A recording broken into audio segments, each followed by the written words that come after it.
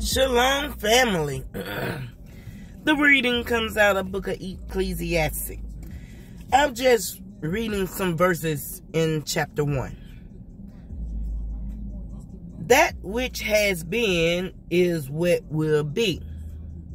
That which is done is what will be done. And there is nothing new under the sun. Is there anything of which it may be said, see, this is new?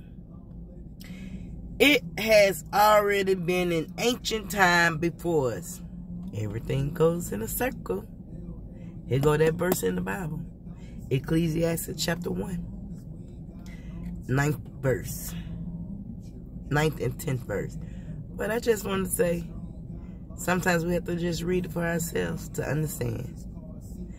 Have a good day. Shalom. Oh, like, subscribe, get notified.